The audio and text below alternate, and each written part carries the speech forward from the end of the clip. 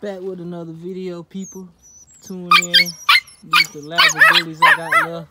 I just got done doing some work on the cage out here. I just got done building the framing around it a little bit so that they keep that wood chips and stuff inside there. Yeah, they want attention right now. I just got done giving them some water, but I got the heat lamp lights hung up inside here on this post going across. I just got done putting that inside there for them because even though it's warm out here and it's been like in the 70s every day, at nighttime it's been getting low, like to the 30s, 40-degree weather. So it's been getting real cold at nighttime, so they do need that heat at night. So this is just a little walk around of my puppies holding cage. This is where all my puppies for my future breedings will be held at, inside this cage. That's why I built it the way I built it, so that it'll last me for a long time, and that it's a pretty nice setup, I think, for this. Yeah, y'all let me know what y'all think and tell me how I did, goddamn.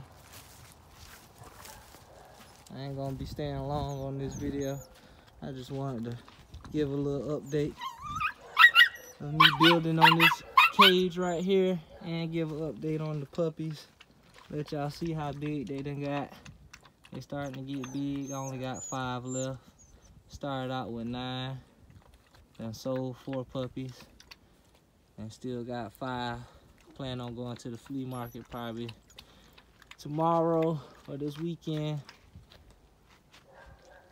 But for right now, that's all I done got done.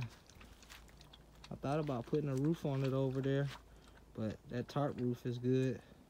And I plan on covering the sides and everything up on it, so we should be good. But that's it, people. Got a little sneak peek of the truck. I finished doing the lift on it. But that's about it, people. I'm about to finish up doing some more stuff, and